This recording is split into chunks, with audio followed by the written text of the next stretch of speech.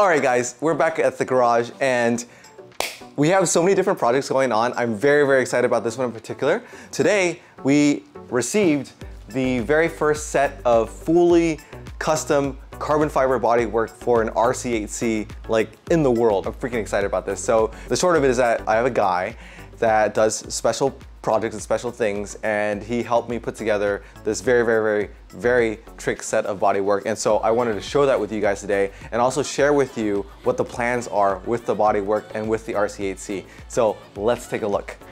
Boom. So we just received this box a few days ago and shipped straight from Europe. You know, it's a big box and it's very light because it's all carbon fiber.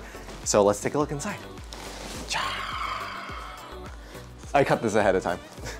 So, ooh, okay. I think this is the belly pan. Let's just take a look.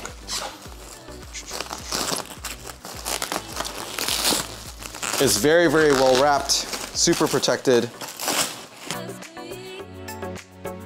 I realize we have a ton of different projects going on. We've got like our minis, we've got the Duke, we've got the RC8C, we've got the Moto 3 now. Lots of different projects going on, but I'm extremely particularly excited about this project because the RC8C is the race bike, right? It's the bike that I use the most, and so I really care about that one the most in terms of all the things that we're putting on it. So just really jazzed to see how this turns out.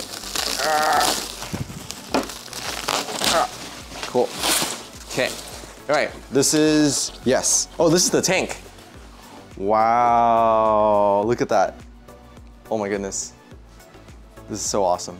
So again, this is fully constructed from carbon fiber, and the weave, I don't have the RC8C here with me, it's over at Peter's, but the weave looks very similar to the weave that you would find on the RC8C, like fender or the wings itself. I don't think it's exactly identical, but it's pretty damn close, and the finish is really nice. I had him do the gloss finish instead of a matte finish, and it looks nice, guys. It looks nice. There's a little bit of kind of like imperfection here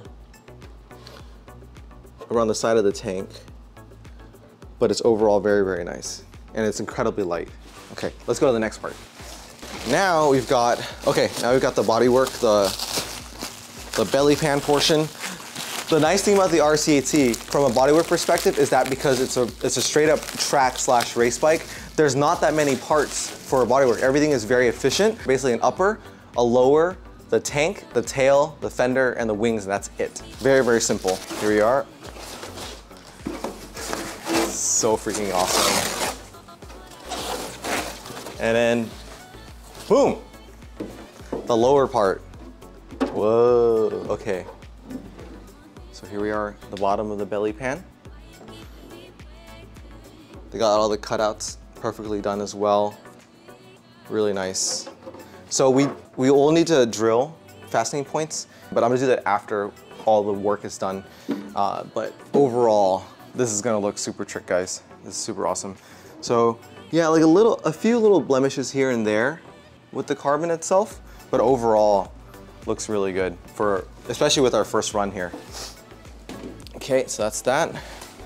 And then next part, the tail. Can you guys see the sweat? It's like 100 and something degrees outside, and I think it's like over 90 degrees inside the garage.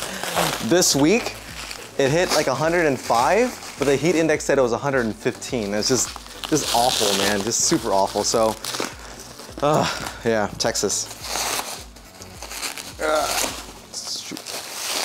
Okay, so this is the tail. See if you guys can see up close shot here. They have the shape down pat, little blemish there. They have the cutout for the tail light, the rain light already, so that's nice. And the shape itself is exactly what it looks like on the bike. This is well done, yeah. All right, moving on to the next part here. And here we are. All right. This is awesome.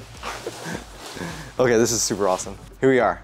So this is an RC8C fully carbon fiber bodywork, the upper part of it, right? So you can see the cuts for the windshield are good, but they're a little bit rough. One interesting thing that they had to do for this in particular was the air intake. Can you guys see this portion right here? This whole part here is super custom because the shape itself is very unique.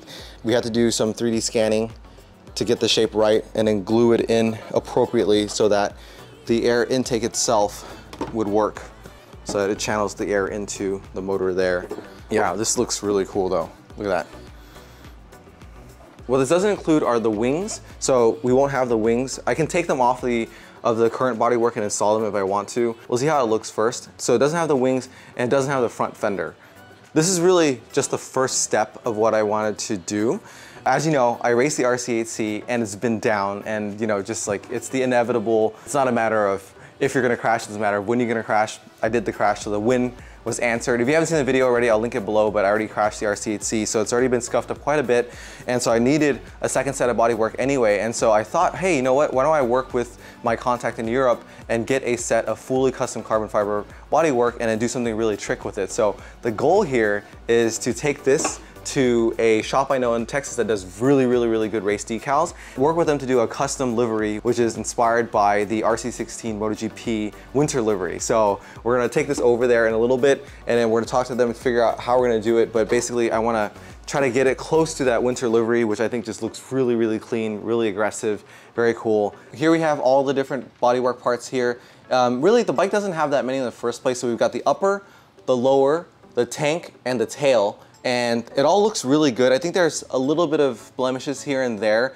but overall, it's a track, it's a race bike, it's not a show bike, so I'm pretty satisfied with it. The thing that really stands out to me is just how insanely light it is. So once it's all finished, once the project's completed, what I'd like to do is weigh this set of bodywork versus the OEM bodywork to see what the difference is between the two. I can tell you though that it is like, it's featherweight. It is absolutely incredible how lightweight it is. So I'm really excited to see how that turns out. So the next step is basically we're gonna take this, pack it up again really quickly, take it over to 212 Decals, which is a race track bike focused decal shop here in Texas. They do a really good job. I'm gonna work with them to get that RC16 winter livery inspired theme, and then we'll get it back, we'll take it over to get it clear coated so it's nice and protected.